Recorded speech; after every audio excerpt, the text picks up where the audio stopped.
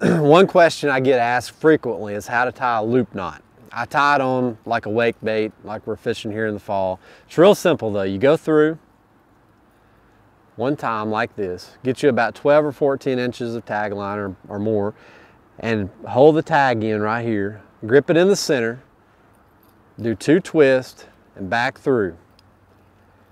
And then pull.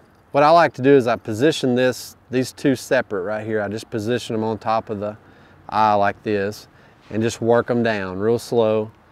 Pull individually on each one till you get the length loop you want, and then you have a loop knot. It's simple. And then you cut the tag line and you're ready to go.